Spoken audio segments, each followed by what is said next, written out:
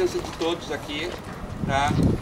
Lembrar que eu só estou abraçando essa briga, essa luta aqui, tá? Por causa da Bruna.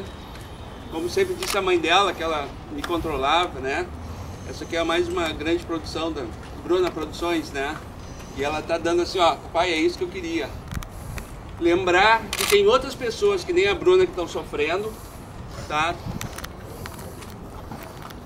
E que isso tem que servir de exemplo para vocês, jovens principalmente, a cada vez que estiverem pensando em fazer alguma coisa que esteja fora da menor norma de segurança, beber, dirigir, sair na rua com alguém com carro, que esteja, pegar carona com alguém que tenha bebido, sejam caretas. Bunda mole é quem morre assim, tá? Eu só queria pedir para fazer uma oração e a gente ir embora, porque a Bruna deve estar dizendo, pai, não enche o saco dos meus amigos, tá? Então só um Pai Nosso, por favor, tá? E para a Bruna e para o Jonathan também. Para o Jonathan também, tá? Pai nosso, que estais no céu, santificado seja o vosso nome. Venha a nós o vosso reino. Seja feita a vossa vontade, assim na terra como no céu. O pão nosso de cada dia nos dai hoje. Perdoai as nossas ofensas, assim como nós perdoamos a quem nos tem ofendido. E não nos deixeis cair em tentação, mas livrai-nos do mal. Amém.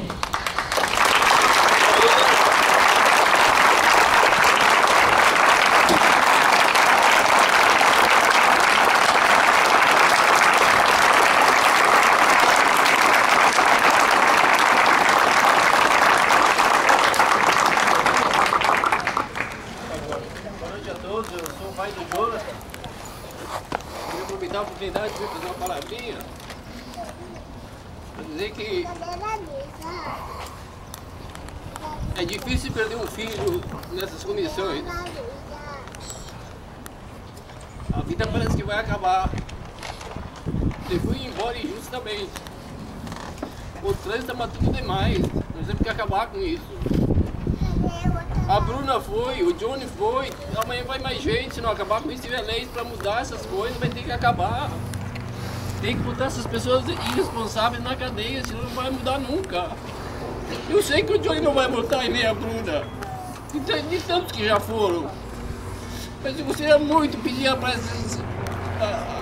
os responsáveis, para as leis desses estados, do Brasil afora, que mudassem um pouquinho para acabar com as dores que a gente está sentindo nesse momento. Muito obrigado a todos.